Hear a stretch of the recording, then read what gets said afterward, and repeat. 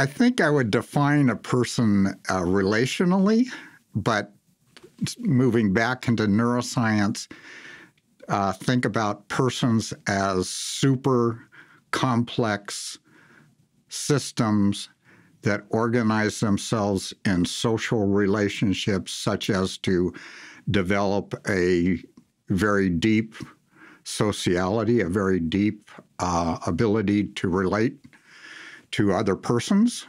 Theologically, I think it's that capacity we use in our understanding and relationship to God. Now, that has a problem, that definition. And the problem is there are certainly people for whom relationality is minimally possible. A person with autism, for example, or with severe brain damage or whatever is no longer or has never been able to be deeply relational. But I have talked in the past about relationality not needing to be symmetric.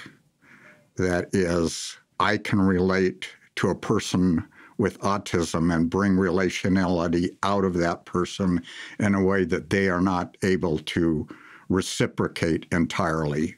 And so there is an asymmetric relatedness, but nevertheless a relatedness that nests that person's personhood in this kind of a relational network.